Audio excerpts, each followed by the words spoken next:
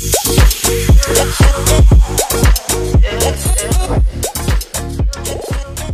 so here we are on a rainy Saturday afternoon. It's coming to work here to run Carlo's engine, Carlo Chili's. He's putting it on a Hatz biplane.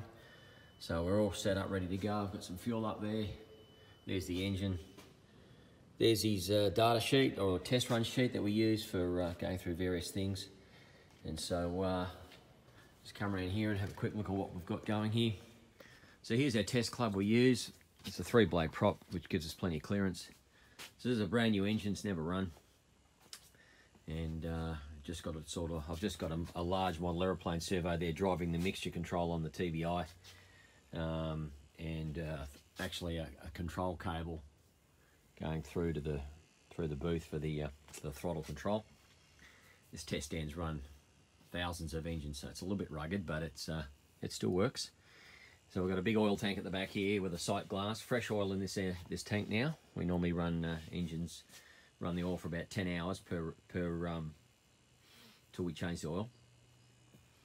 Obviously new engines shed more material, so we change it quite regularly. It's actually brand new oil there. And I've got to have plumbing and fuel lines there and bits and pieces. We've got a snorkel taking fresh air from outside through a filter and to the TBI. It seems to work okay. And then I've got a large motorcycle oil cooler down here, which is plumbed through the scavenge pump, the electric scavenge pump. And they've got flexible exhaust couplings there, so I can easily attach the 4-inch pipe to the rear where there's a large silencer outside. And then what have we got round on this side? You see how we use springs to just pull those flexible exhaust couplers up. What's interesting on this particular engine, for a while we've been running this twin port mini sump. You see it's beautifully made, it's all machined and welded flush, and it's got two TIG welded ports now, so you don't have to take the scavenge from the sump plug anymore. So the sump plug can be left alone, and we instead take the two scavenge ports from the rear. So the one on the bottom there is the mechanical scavenge pump, and the one on the top is an auxiliary scavenge pump or a clean kit going to an electric pump. And that's actually running, well, that filter doesn't need to be there because in fact we've got a gauze filter on both those pickups. So that's this has just been left there for the thing because it was there.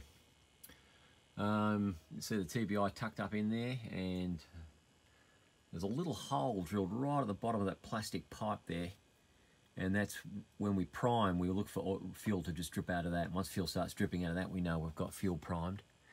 Now right in between the coupler there, this is our coupler, it won't come with the engine, he'll get a brand new one, but what we've done is I've snuck a little pipe, brass pipe, see if I can zoom in on that. Yeah, there you go. Right in between the two hose clamps, I've attached I've just pierced a 1/8 3mm brass tube, which I fashioned a barb on the end of it, and on the other side I've soldered a washer and flared it, so if the solder would break it won't go in the engine. And that is actually a manifold pressure port. So, I mean, if you're a bit more serious, you might drill and tap or the TBI on the aft area or even on the manifold itself, but that's good enough for us.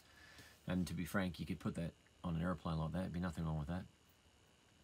Also on the intake pipes here, you see now I've got these little ball drains. They'll actually go with the engine if people want to improve on that design or use metal ones, they can, but I can't see any reason why you wouldn't.